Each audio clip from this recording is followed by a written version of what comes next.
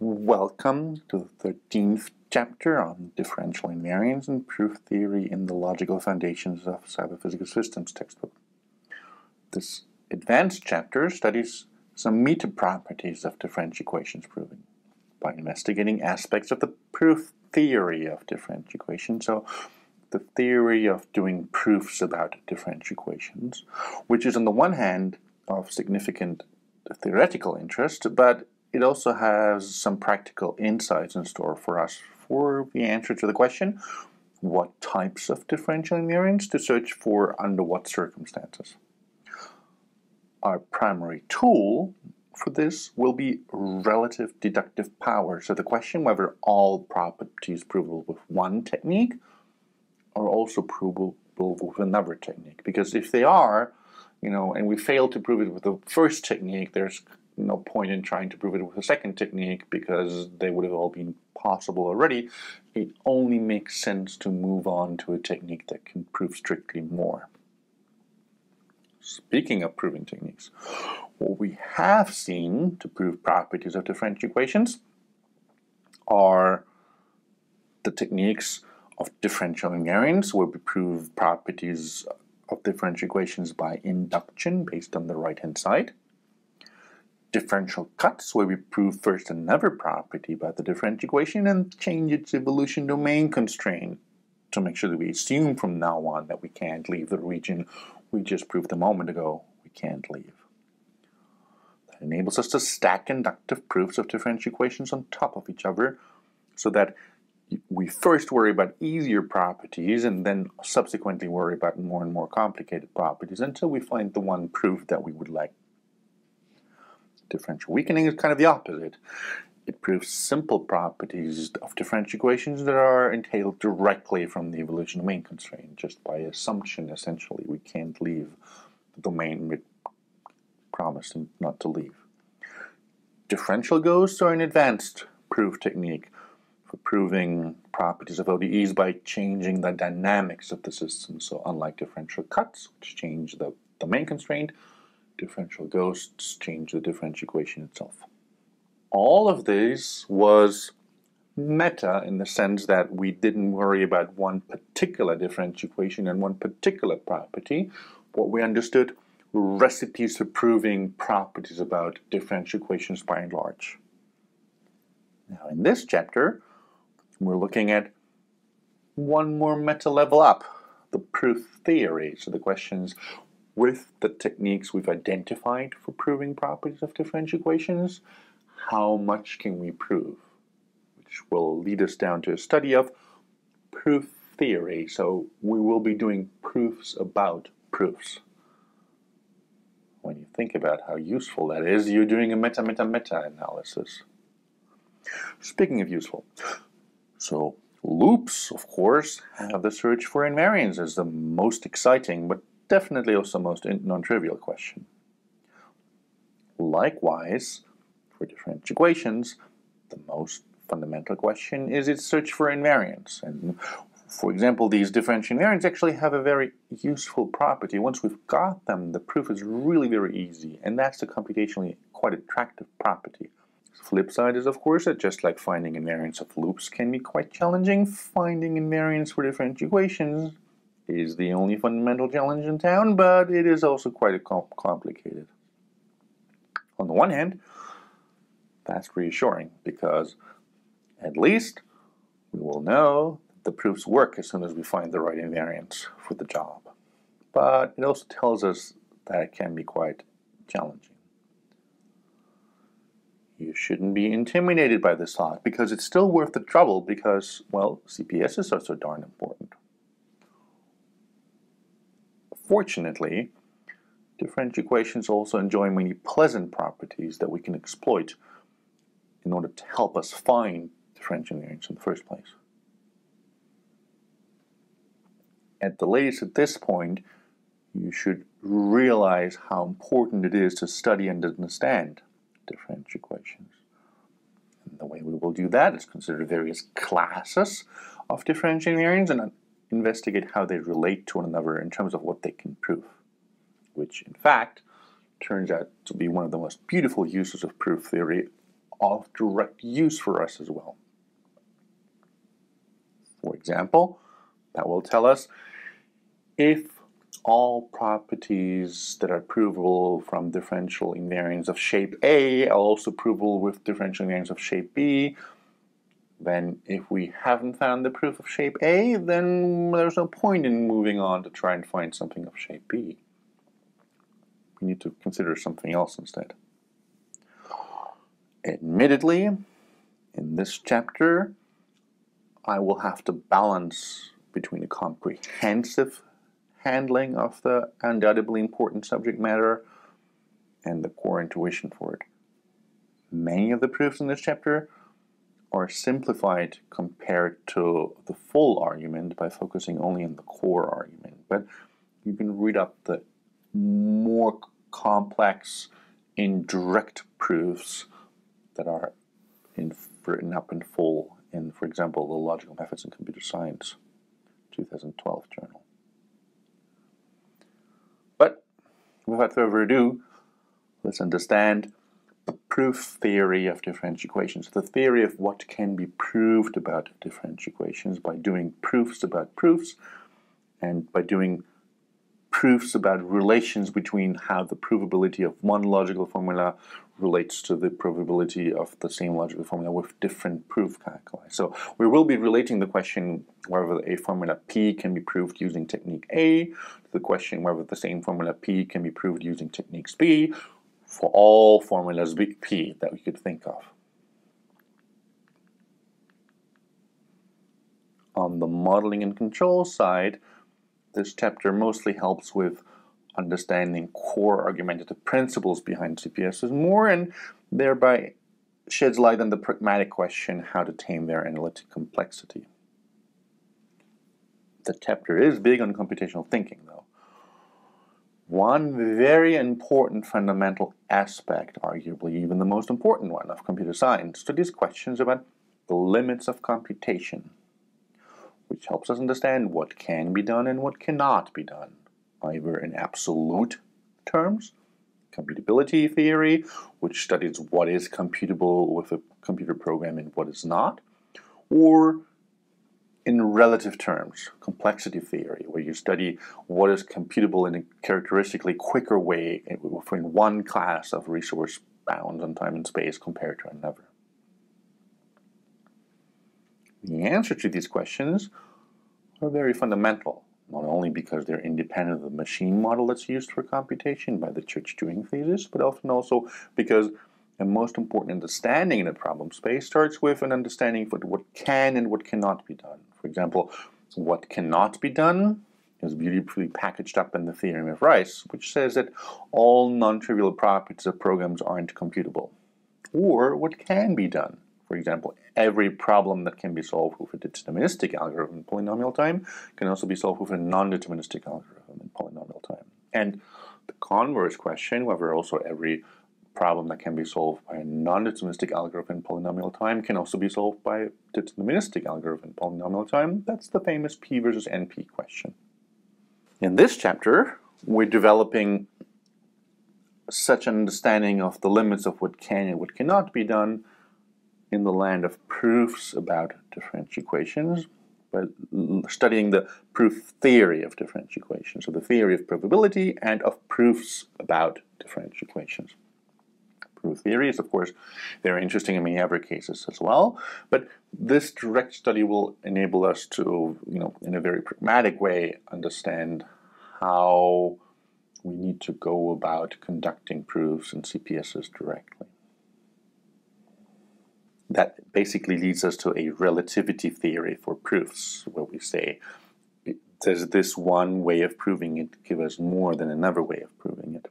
It does inform us during differential invariant search, and does give us an intuition for differential equations proof, which is sort of the pragmatic learning goal of today's chapter, where we're practicing the art of doing inductive proofs about differential equations, which is very helpful for us to scale up reasoning to complicated CPS challenges.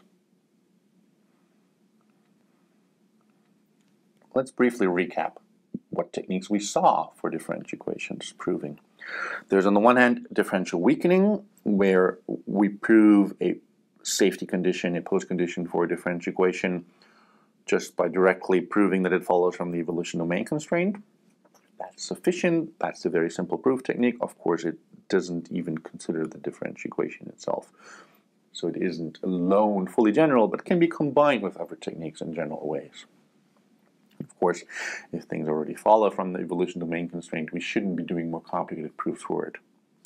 Differential invariance, and that's what we will be focusing on today, is the question whether proving an invariant of a differential equation reduces to proving, well, its inductive structure by proving its differential is true after assigning the right-hand side of a differential equation to the left-hand side of a differential equation by discrete assignment, and then prove that the differential f, so the property that is determining in which direction f changes its potential truth value, if that always stays true, so the formula stays true along the dynamics, at least within the evolution domain constraint. And the differential cuts, where we first prove something else about a differential equation. So we first prove that we can't leave the region C, and then we assume the system to remain within the region C, which sounds like a change in the dynamics of the system, but it really is only a pseudo change, because even if the textual description changed and we assume more here, we first prove that we can assume it. It's like a lemma for a differential equation. First prove something, and then assume it at every moment in time along the evolution of the ODE. Remember, these really came from axioms, the differential weakening axiom, differential invariant axiom, and differential cut axiom, but today we'll work primarily with proof rules. We also saw differential ghosts, but won't actually make use of them, no matter how powerful they are, for today's chapter. And also remember there was the differential effect axiom that enabled us to copy out the effect that a differential equation has on the prime variables directly, as we're already bundling up in the differential invariant proof rule. Well, what then about differential equation proof theory? Let's first get started. We have the differential invariant proof rule, but it can be very helpful to prove properties not quite so directly, but slightly more indirectly, by settling on a question where if we start in an initial region where A is true, do we always stay in the region where B is true as we're following a differential equation within the evolution domain constraint, and reduce this with a cut in the monotonicity principle to proving an actual invariant f is true in the beginning, that f itself is inductive by the differential invariant principle, for example, and that this invariant that we've identified is strong enough to imply the postcondition that we were interested in. Just like for loops, where we also identified a core induction principle and then used it in order to generalize the loop invariant as we needed it. What we will be looking at now is the question, what can be proved with differential invariants, these formulas f, that are limited to formulas of specific shapes, whereby di omega, I mean the class of all properties that are provable, where the differential invariants are restricted to just mention the operators omega. So for example, greater or equal will be all those formulas provable by using only differential invariants of the shape greater or equal something, and no logical connectives, for example, but we could be using bigger sets, for example, equations or conjunctions and disjunctions of these inequalities and things like that, that enables us to then compare. Can we prove more if we admit differential invariance of a larger syntactic fragment, or can we prove less? And we will write A less or equal B for two of those classes of differential invariance if indeed all formulas that are provable with differential invariance proofs in A are also provable somehow, possibly in a different way, with proofs using differential invariance only from class B. And we write the opposite, A is not less or equal B, whenever that's not the case. So some property can only be proved using techniques in A and cannot be proved in any way using techniques in B. we will be writing A is equivalent to B if both inclusions hold. So everything that's provable with A is also provable with B, but also vice versa. Everything that's provable with B is also provable with A. In other words, both A and B have the exact same deductive power. If one of them can prove a property, the other one can prove the exact same property as well. And we write A is strictly less than B if, well, everything that A can prove, B can prove true, but not vice versa. In other words, A has strictly less deductive power, even though everything that A can prove is also provable in the way that B considers, but B can really prove a bit more. There's at least one formula that only B can prove and A isn't capable of proving. That enables us to compare, in the relativity theory of proofs, different approaches of proving properties.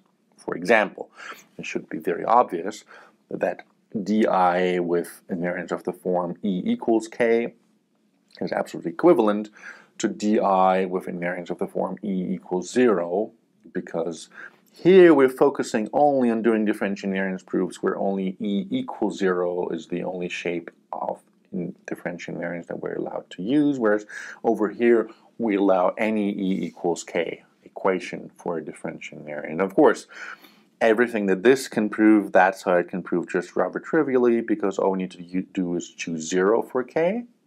Well, that inclusion was easy. The slightly more interesting one is the other way around, that everything that we can prove by differential invariance of the form E equal k, we can already prove using differential invariance of the form E equals 0, well, just by subtracting and considering E minus k equals 0, which is of this shape and obviously equivalent to E equals k. That was easy, but the question is now what happens when we look at more general classes of differential invariance. First of all, if and only if G is a propositional tautology, so you can prove it just using the and left or left implies right and so on propositional proof rules, or rather it's a valid propositional formula instantiated in DL, then if f is a differential invariant of a differential equation x prime equals f of x within Q, well then so is G and vice versa. If we have a propositional equivalent tautology, then well, both of them or neither of them is going to be a differential invariant. Well, how can we prove that? Well, you can prove it by writing down a proof of one and reducing it to a proof of the other. So if you would like to show that f is a differential invariant, right, then what we can do is, using the monotonicity and cut principle, reduce this to the question whether G is an invariant. If f and G are equivalent, which we have assumed they are. Here I'm changing the initial condition to one that is equivalent, and here I'm changing the post-condition to one that is equivalent. Surely that doesn't change the question, except syntactically. Now, on this shape, I can use the differential invariant principle to say, well, that now reduces to the question whether the differential G prime of G holds after assigning the right-hand side of the differential equation to the left-hand side of the ODE within the evolution domain constraint. And that I'm now able to prove. Why, though? Well, if I assume that G is a differential invariant, how would I be able to use that f as a differential invariant? Because, well, it doesn't matter whether I write down f prime or g prime here, because since f and g are propositionally equivalent, so are the differential of f and differential of g. So it doesn't matter which of the two I'm writing down. So if one of them has a proof, the other one will have a proof as well. Because, well, the differential of the conjunction is the conjunction of differentials, and in fact even the differential of the disjunction is the conjunction of the differentials. So the point is, it survives any propositional rewriting.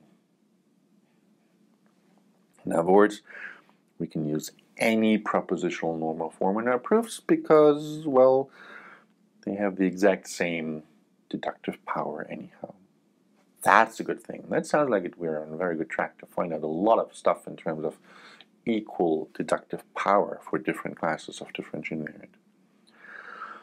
Now let's look at when f equivalent to g is valid, but it's a real arithmetic equivalence. So it's valid in the first logic of real arithmetic. but not just for propositional reasons where maybe we switched over a not into the positive version or rewrote an implication by a not and an or, things like that. Well, let's try something. Here's a property that can be proved to be a differential invariant easily. We do is differentiate the postcondition by using the differentials everywhere. Then we get a 0, which of course the derivative of a constant is less or equal to x prime, and x prime is less or equal to 0. We put right hand side of ODE into the left hand side of ODE, and now there's the question whether 0 is less or equal to minus x and minus x is less or equal to 0, which is the question whether x is 0, but that can't possibly have a proof because not all variable x are actually always 0.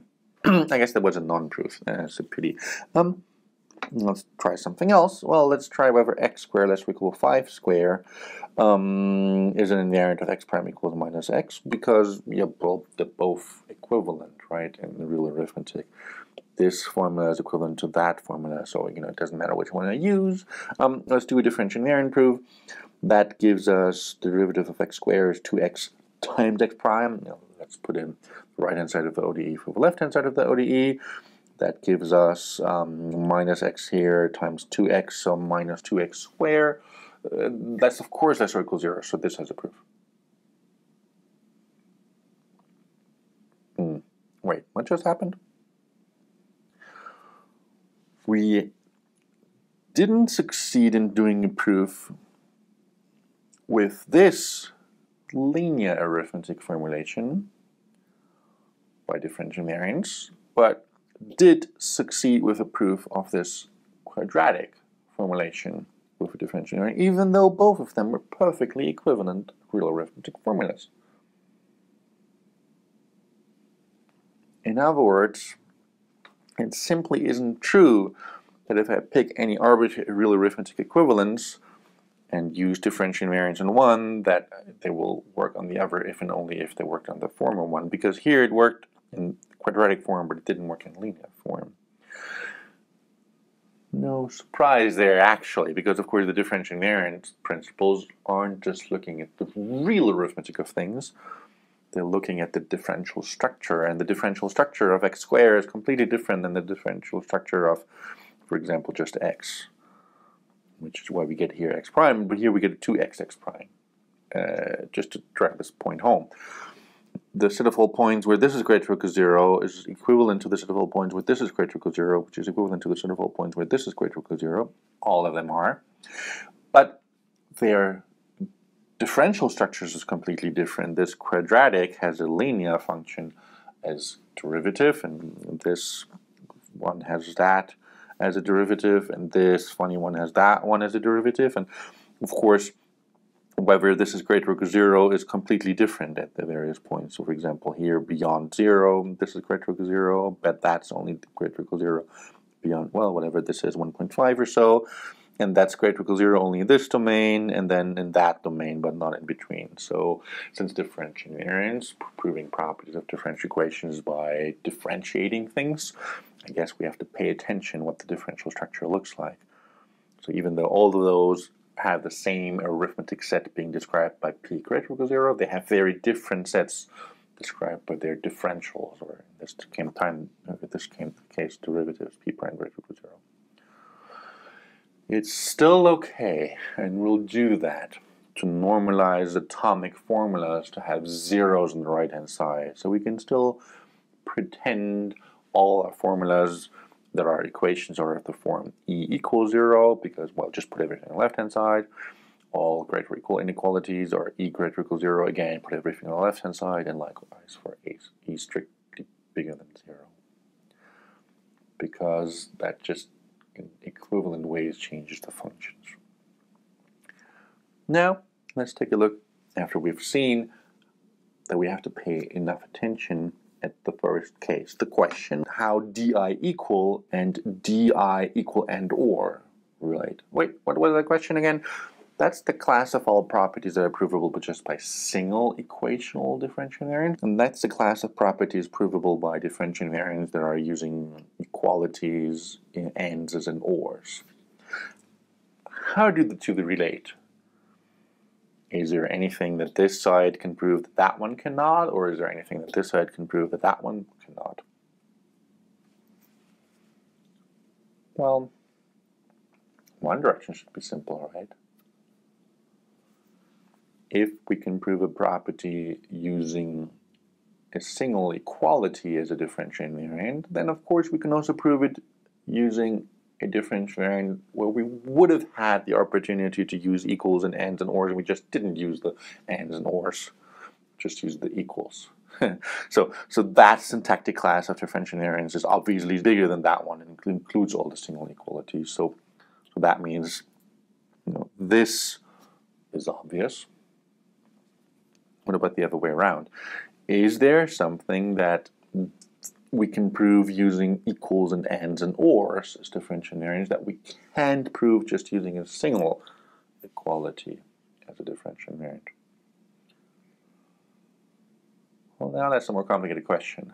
If we find out the answer, this helps us a lot in doing proof search and in particular invariant generation, because we'll know whether it's important to look for ands and ors and whether it's not important to look for ands and ors in the equational case. All right. Turns out that there are ways of reducing ands and ors of equations to just single equations. Think about how you would do that. The two of these classes have the exact same deductive power. Everything I can prove with differential invariants of equations, I can also prove with differential invariants of equations, ands and ors, obviously, but also the other way around. How do we prove that? Well, we give a reduction. We assume, when one direction is easy, we can just argue about. The other inclusion is harder. We assume we have a proof where the differential invariant is using equals and ands and ors, and we reduce it somehow to a differential invariant proof that only uses equals. Two cases. Our differential invariant could use one of those disjunctions right here. For example, it could be of the shape E1 equals E2 or K1 equals K2. How can I rephrase this somehow if I only have equalities and no ors? Well, E1 equals E2 or K1 equals K2, that's equivalent to E1 minus E2 is 0, and that's equivalent to K1 minus K2 is 0. So the whole thing is 0 if and only if the product of the two differences is 0. That's good. Can we do something like this in the conjunction case? A way of reducing a conjunction to a single equation such that the conjunction is true if and only if the single equation is true. E1 equals E2, well, that's still true if and only if E1 minus E2 is 0. K1 equals K2, that's still true if and only if K1 minus K2 is 0. And how do we, with a single equation, express the fact that both of these are true? So both of these are 0. Well, E1 minus E2, if it's 0, is exactly equivalent to the left conjunct being true. K1 minus K2 is exactly 0 when the right conjunct is 0. And how do we write on an equation that holds if and only if both of these are 0? Well, E1 minus E2 is 0 if and only if its square is 0. K1 minus K2 is 0 if and only if its square is 0. Both those squares are 0 if and only if their sum is 0. Well, I just said it. That's true if and only if their sum of squares is 0, because squares of real numbers are always greater or equal to 0. They can only be 0 if, well, each of the squares individually is 0, which is precisely equivalent to the individual equations holding. So in other words, we have these two equivalences that are true in real arithmetic and that we can use to successively reduce any disjunction of equations to a single equation, any conjunction of equations to a single equation. If we have a bigger formula using equals and ands and ors only, then we just keep on using these, and so we're done with the proof. Actually, we're not done with the proof. I mean, this is an awesome real arithmetic argument, but it doesn't tell us anything just yet about the differential structure of it. Remember how we got into trouble when we were just worrying about the real arithmetic equivalences just a moment ago? So let's carefully think.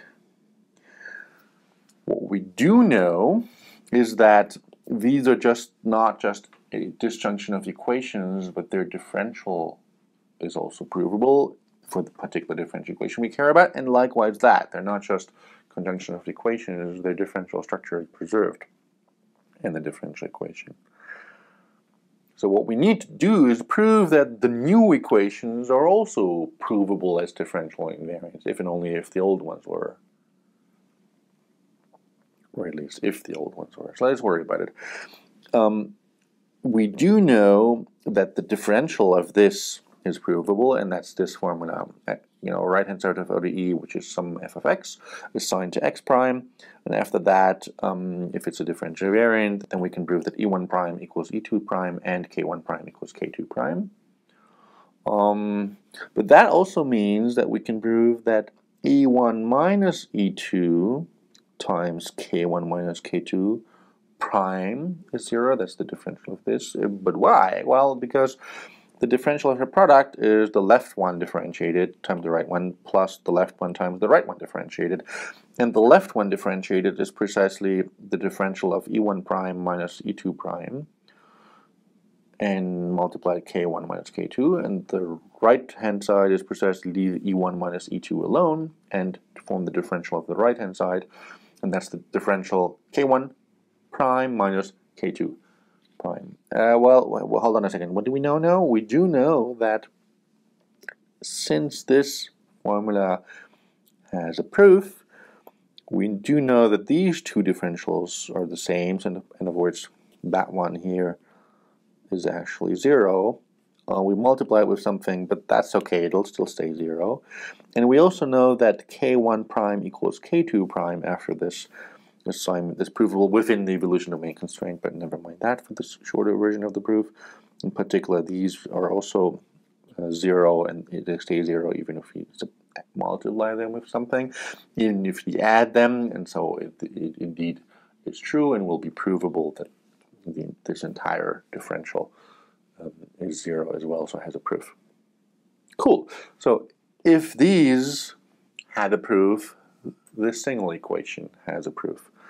Let's do the exact same idea for the conjunction case, where we assume that this is a differential invariant. In particular, its differential will be provable in the particular ODE we care about, and then let's use that to prove that that one has a provable differential as well. So how do we do that? Well, we do assume that this differential, which is e1 prime equals e2 prime and k1 prime equals k2 prime, has a proof and is true, and we transform that to a proof of the other side. That has as differential applied to the entire term. That's a sum, and the differential, of course, distributes over the sum, so it's the left-hand side differentiated and the right-hand side differentiated, and the whole thing added together. This is a square differentiated, so that will give us 2 multiplied down will give us 2 times the difference times the inner function differentiated by the rule of composition, which is derivable. In fact, you could also adopt it as an axiom, but you can also remember what square means. It just means multiplication of the same thing with itself, times the inner thing differentiated, so e1 prime minus e2 prime, and likewise on the other side. We've got a square function, so it's 2 times the inner one multiplied the inner 1 prime, and the inner 1 prime is k1 prime minus k2 prime. The whole thing equals 0. So how do we now argue that that's actually 0? Well, again, we know that these two are equal, so that is actually 0. We know that these two are equal, so that is actually 0. And if you keep on multiplying zeros with all kinds of other things, they stay 0. If we add them together, they stay 0. So yes, it will be true and provable that it's 0. Full proof you can look up here. But we've seen now that atomic equations are enough. There's never a need to look at conjunctions or disjunctions of equations for differential invariants. Notice, though, the degree of the polynomials that we look at increases. So there's a bit of a trade-off. Do we want more logical structure, or do we want more arithmetic structure? But at least it's always possible.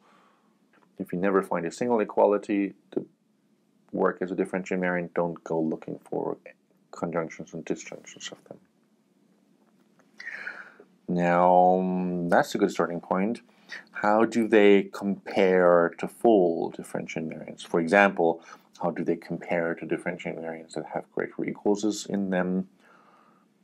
And how do they compare to differential invariants that have equals in them?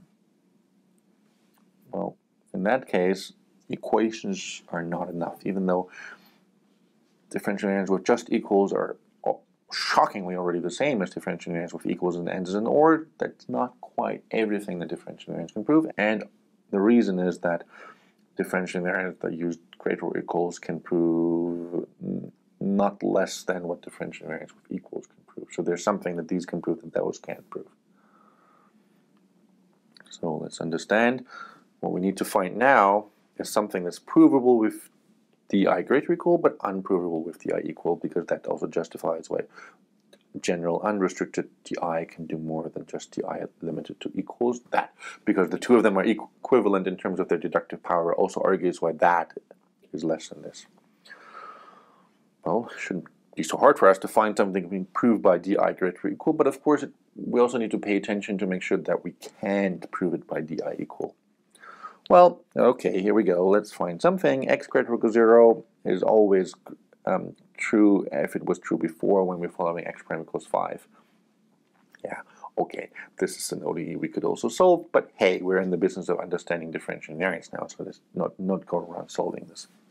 We're proved by differential invariants, which will give us, x prime greater or equal 0, and then we plug in 5 for x prime, and that is the question whether 5 is greater or equal 0. That has a proof.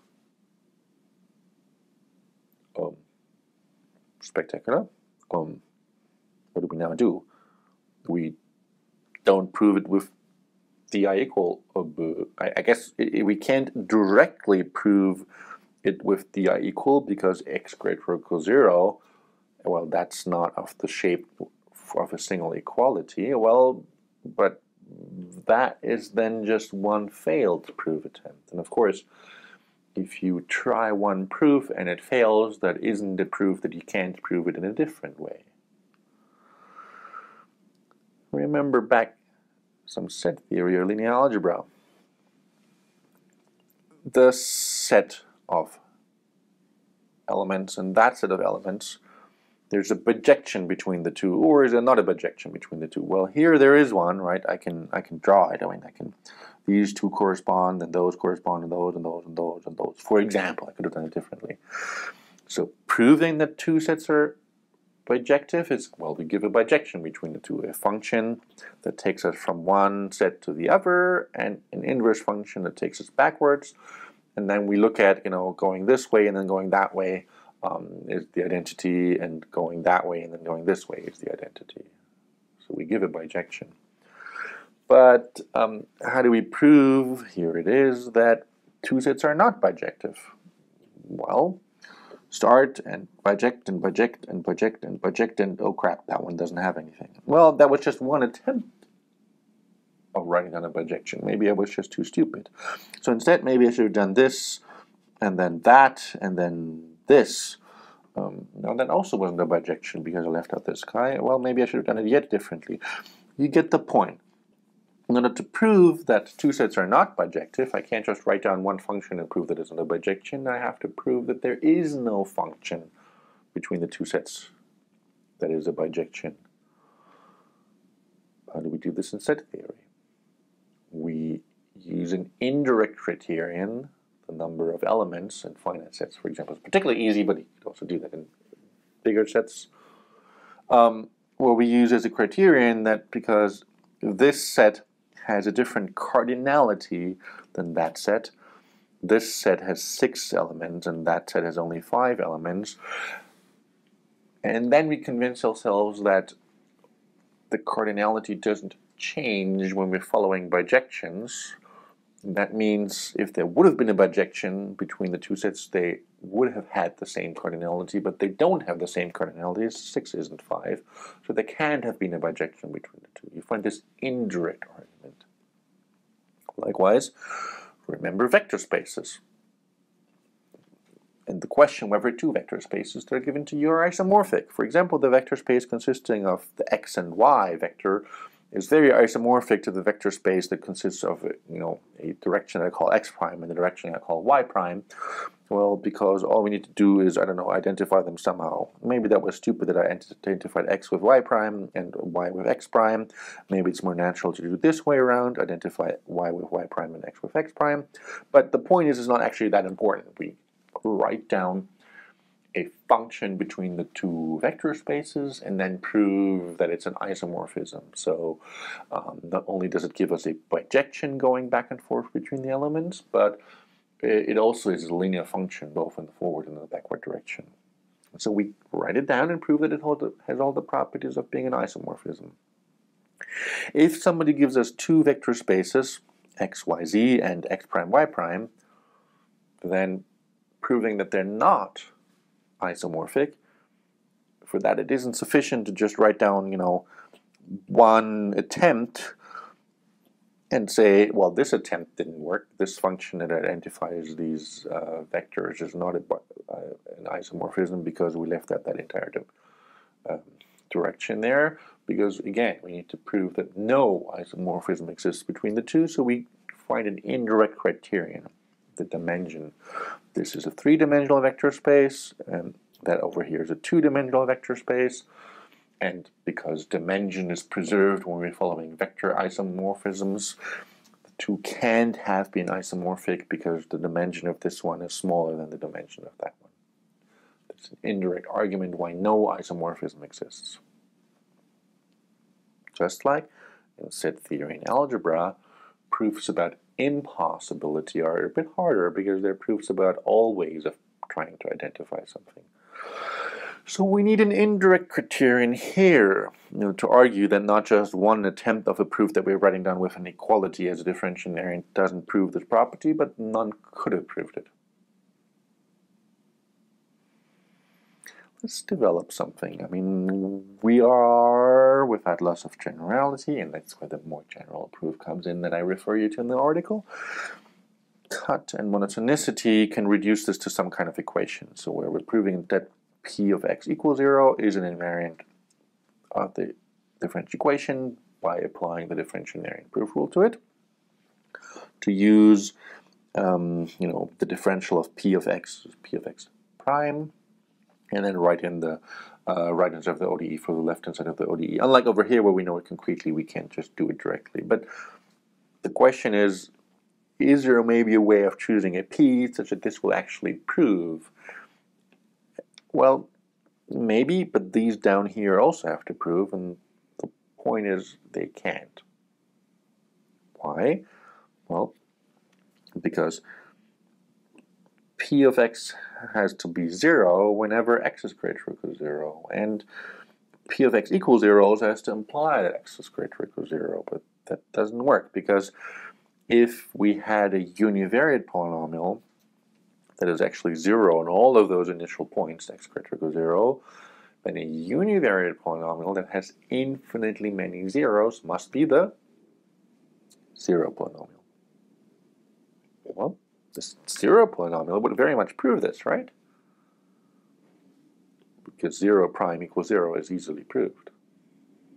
And 0 equals 0 is also true in all the states that satisfy x greater or equal to 0.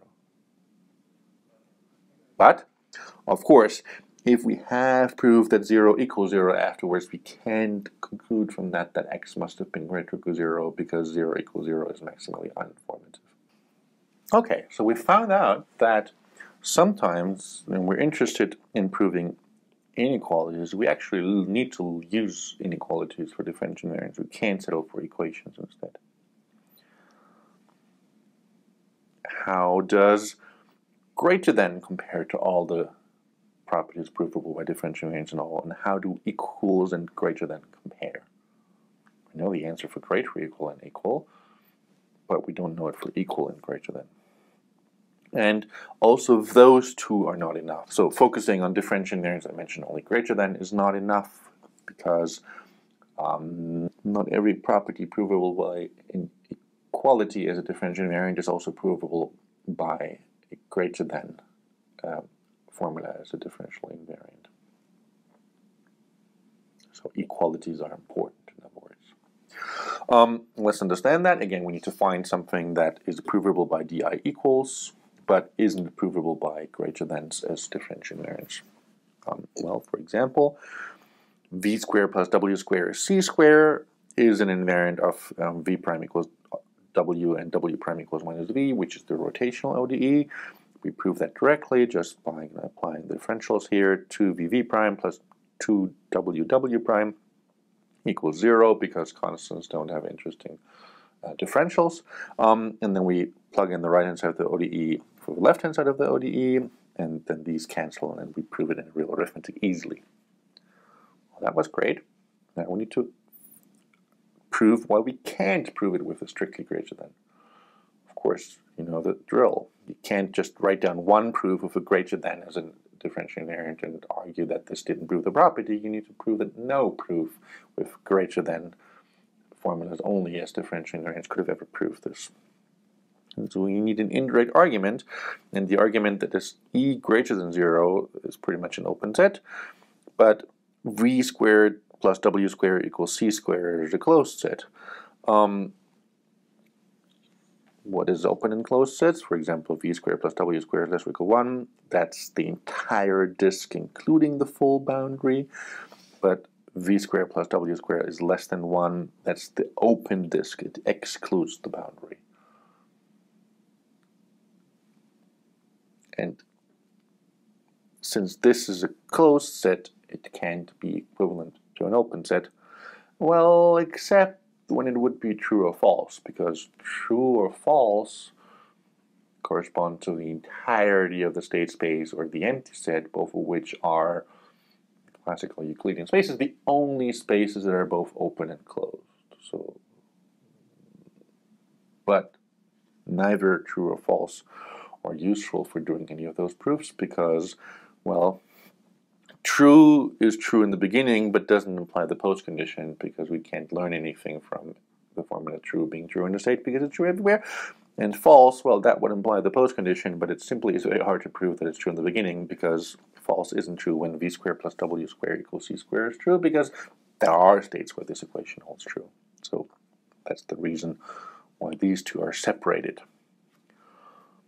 How do equational differential invariants with ands and ors compare with differential invariants that have just greater or equals?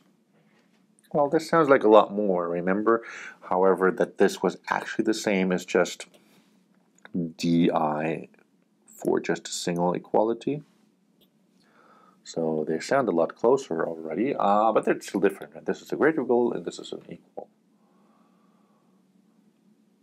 Well, since we just saw a number of interesting differences, we might suspect that these are completely different, but you can still do something clever.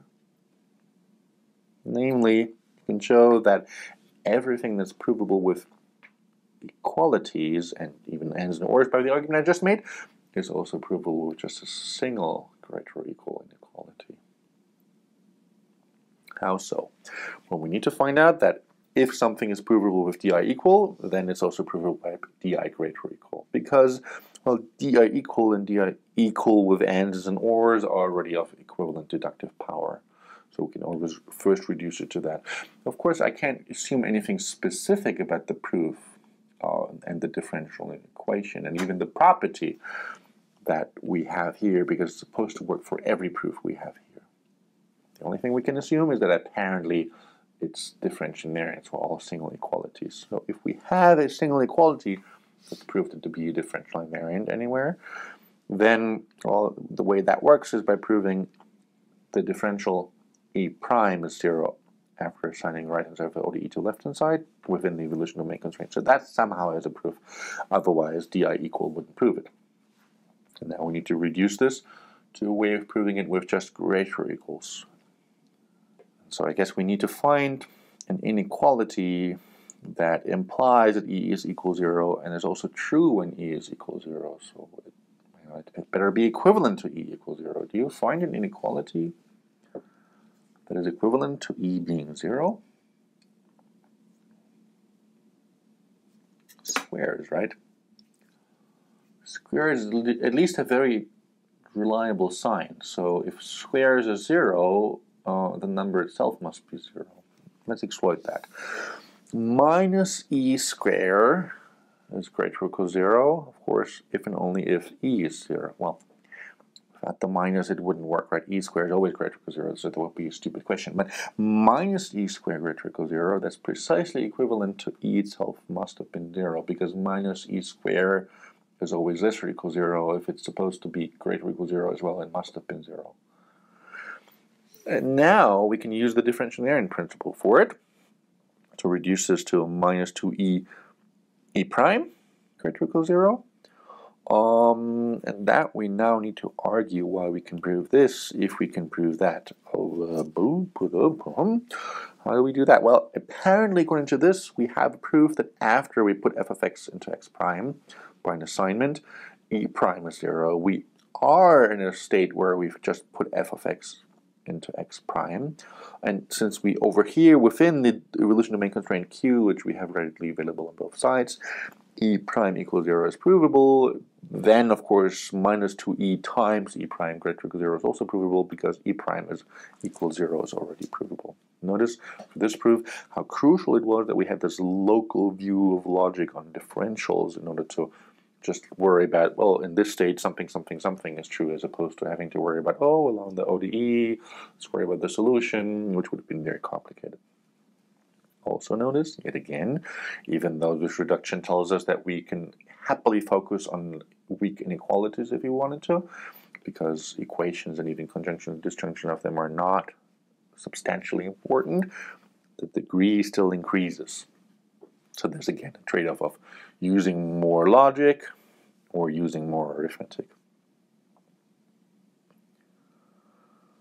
Look at all the atomic cases.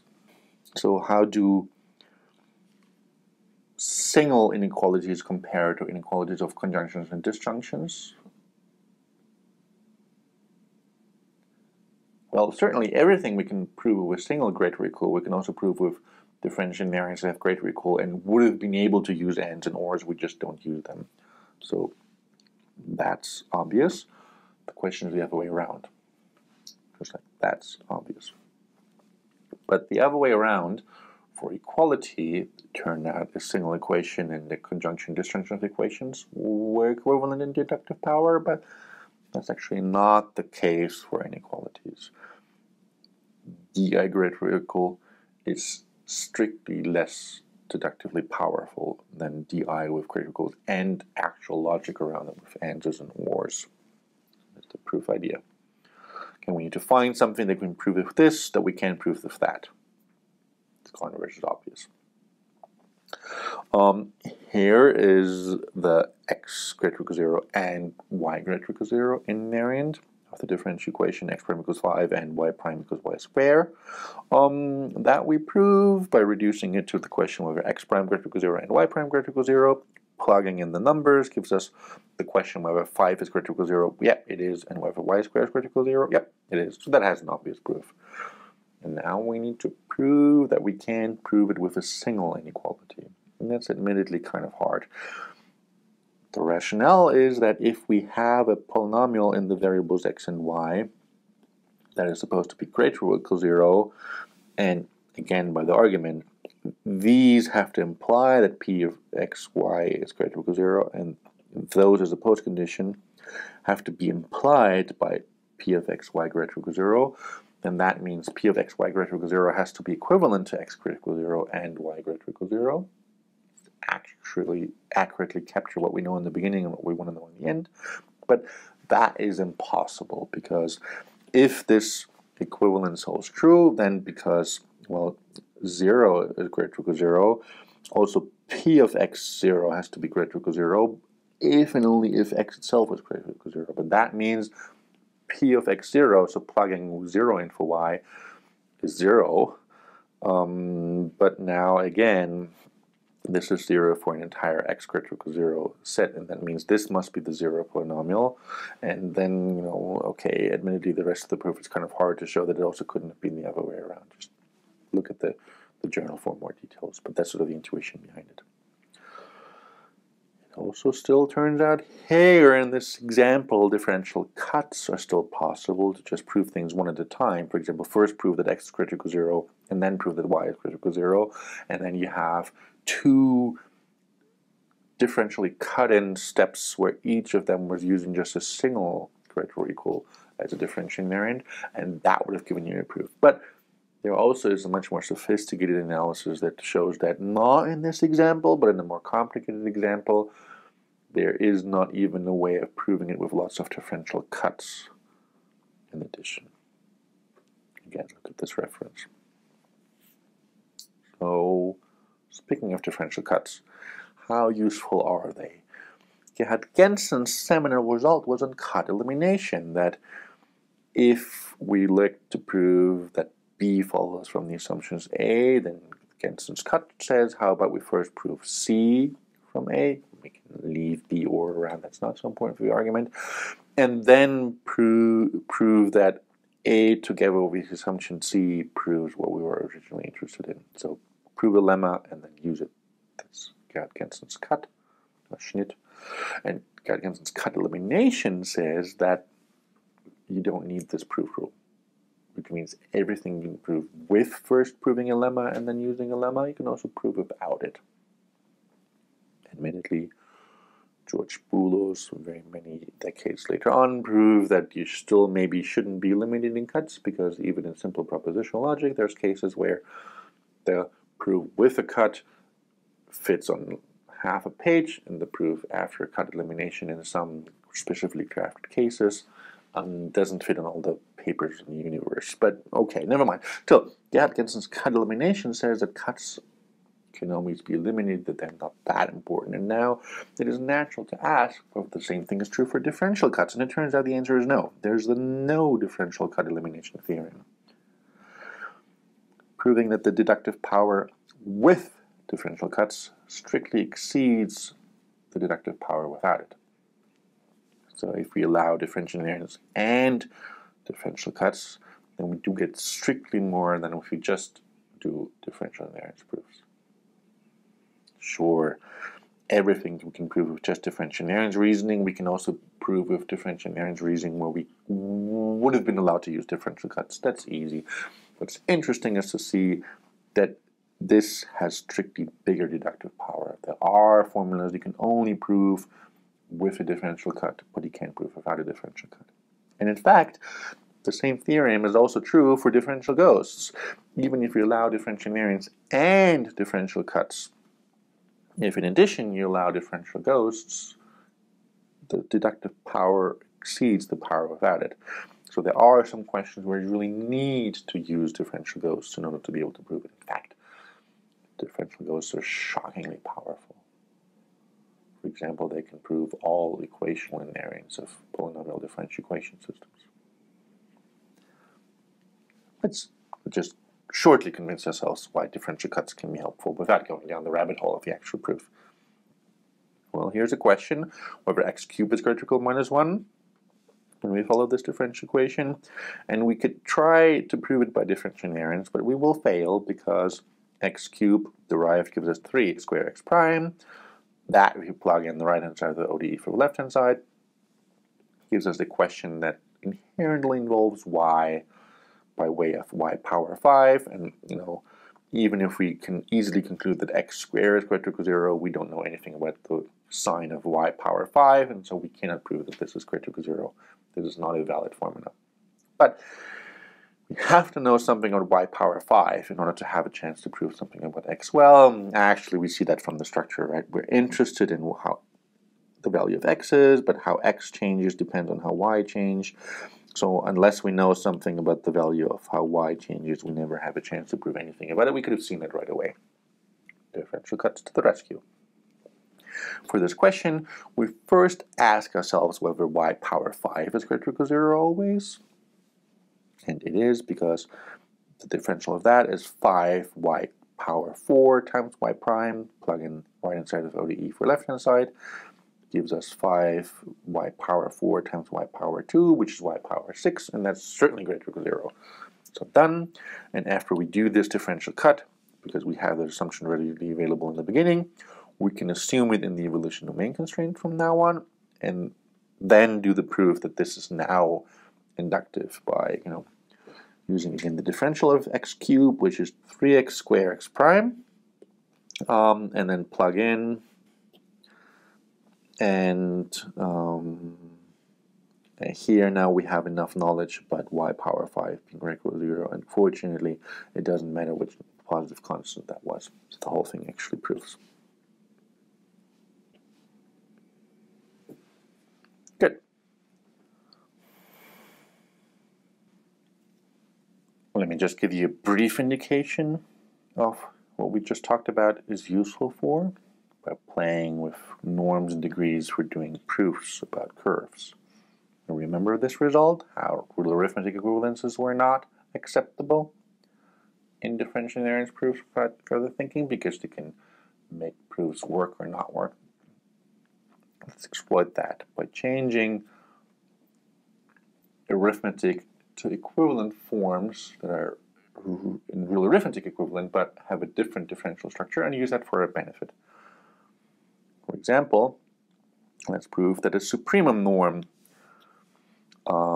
is less or equal to t when we're following a differential equation. Well, this supports the supremum norm. That's to get maximum distance, and that means that both x and y are within the bound t and minus t. So the supremum norm is at most t if and only if the maximum is most t, which is just this conjunction. Okay, so we can prove this by doing a differential cut to prove that v squared plus w squared is less or equal to 1. Having done so, which isn't hard to prove that that is indeed true, but I'm not going to do this. Having done so, you can then use differential invariance precisely on the supremum norm, which will here give you minus t prime less or equal to x prime less or equal to t prime, and minus t prime less or equal to y prime less or equal to t prime, just the differential of the whole thing, and then replace the left-hand side of the differential equations with the right-hand side to give us minus 1 is less or equal to v is less or equal to 1, and minus 1 is less or equal to w is less or equal to 1, which of course in general we can't prove, but we can prove after we've successfully done this differential cut that v squared plus w squared is at most 1. Because then, well, I guess v itself must have been at most 1 and most between minus 1 and 1, and so w, so this is easily proved. That was a piece of cake. Let's prove the same thing for the 2 norm, the Euclidean norm that just says, it's less or equal to t if and only if x squared plus y squared is less or equal to t squared. Prove that, again, by differential cut to prove that v squared plus w squared is at most 1. That proof is easily done. Then, to prove this by differential invariance, which gives us 2xx prime plus 2yy prime less or equal to tt prime. Differentials mapped over that. Replace left-hand side of, put in right-hand side of ODE for left-hand side of ODE, which gives us 2xv plus 2yw is less or equal to t, well, and the 1 that is the slope of the time variable. And that's now hard to prove, because even if we do know that v squared plus w squared is at most 1, still the signs couldn't, change these arbitrarily to make it bigger than 2t. And that means, of course, that we have no way of proving it. It was essentially almost the same question, right? With the Euclidean norm bound, the proof was completely straightforward. It's linear, right? With a higher degree, Euclidean norm, it was not provable. So sometimes lower degrees are better than higher degrees, but also, even if lower degrees help here, The two norms are very intimately related because we can map one to the other by proving in real arithmetic that the 2 norm is at most the square root of the dimension times the supremum norm, and it is bigger than the supremum norm. Likewise, the supremum norm is at most the Euclidean norm, and it's bigger than 1 over square root of the dimension times the Euclidean norm. So they're very closely related. For example, this is the unit circle, the set of all points where the 2 norm, the Euclidean norm, is a circle 1. It has distance from the center at most 1 in all directions. This is the set of all points where the supremum norm is at most 1. You know, the maximum of the differences to the center is at most 1. So of course, that's a bit bigger. But within this, you also find the set of all points in this square where the supremum norm is at most 1 over square root of dimension, in this case 2, which by these inequalities sits inside that. And there's also a circle around that, right? There's a circle that says the set of all points where the distance is at most square root of 2. And so the norms are actually interrelated to one another, which you can exploit for doing proofs. You should always benefit from norm relations in your proofs to simplify them, but you should also remember that these are actual approximation errors that give you extra error factors. But it's still better to see on the conservative side. Summarizing, what we've seen today is the differential invariant chart filled in. That, for example, differential invariants provable with just equalities are equivalent in terms of the deductive power to equalities with logical ands and ors. These two are equivalent and included strictly in this class of all properties provable by greater or equals as differential invariants. So these are more powerful than those, but include all of that. These are less than what happens when you're using conjunctions and disjunctions and inequalities, in which these are included as well. di greater or equal and di greater than are incomparable, unsurprisingly, because there's some questions that only greater or equals can even characterize, and other questions that only greater than can characterize. These two are also incomparable. It's included in and or, so logical conjunctions and disjunctions over strictly greater than help in the inequality cases, but it doesn't matter in the equality cases. Here it's the same because adding the equality, if you already have greater or equals, apparently doesn't change anything. So these are equivalent, but here something still changes because the equality and the greater than can characterize, for example, different open and closed sets. So here it actually does still change something. And everything is included in full differential invariant. So all the operators are ultimately relevant for differential invariant proofs, which is a story that is twisted in exciting ways whenever you also, in addition, study differential cuts. We've seen a rich theory and structure behind differential invariants, which also means that you should scrutinize what property can be proved with what invariant, which we have done generically here, but you should be doing in the applications you really worry about. And you should be using provability sanity checks, like for example the question that I have, can I even do that with an open invariant, or does it need to be closed? Should it be even mixed? Stay away from that as far as possible. Can it be a univariate invariant, or does it have to worry about more of the variables?